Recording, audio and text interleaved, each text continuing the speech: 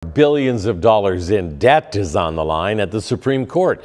Lauren Blanchard has the arguments for and against the president's plan to forgive some student loans.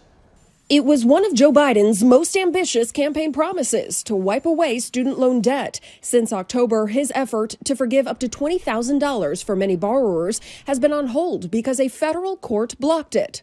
Education!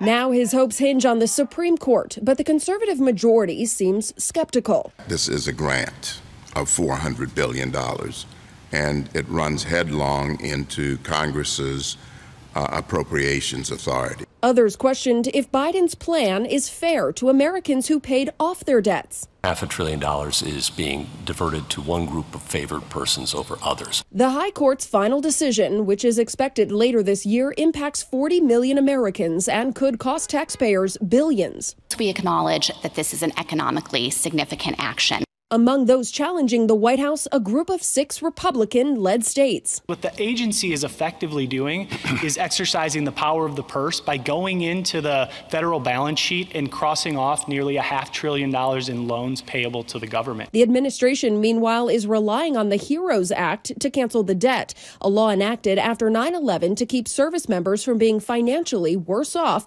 because of a national emergency. The White House argues the pandemic falls under that category. Congress could not have made this much more clear. Outside the courtroom, Democratic lawmakers and activists showed their support. Do the right thing. Support Biden's proposal. Cancel student debt. The White House says 26 million have applied for debt relief so far. 16 million have been approved.